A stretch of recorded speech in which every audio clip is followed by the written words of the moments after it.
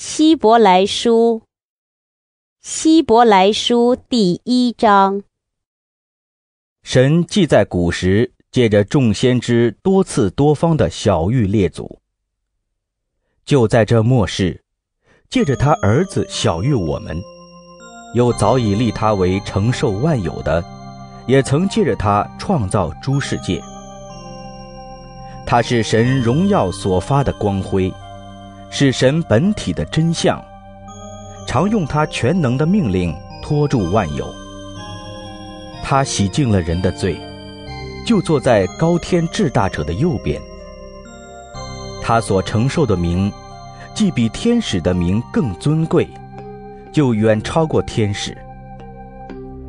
所有的天使，神从来对哪一个说：你是我的儿子，我今日生你。又指着哪一个说：我要做他的父，他要做我的子。再者，神使长子到世上来的时候，就说：神的使者都要拜他。论到使者，又说：神以风为使者，以火焰为仆役。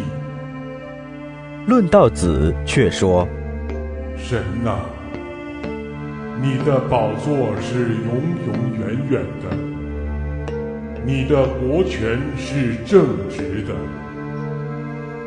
你喜爱公义，恨恶罪恶，所以神就是你的神，用喜乐油膏你，胜过膏你的同伴。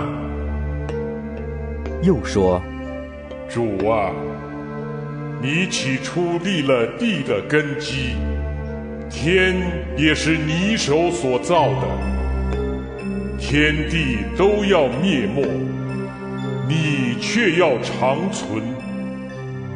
天地都要像衣服渐渐旧了，你要将天地卷起来，像一件外衣，天地就都改变了，唯有你永不改变，你的年数没有穷尽。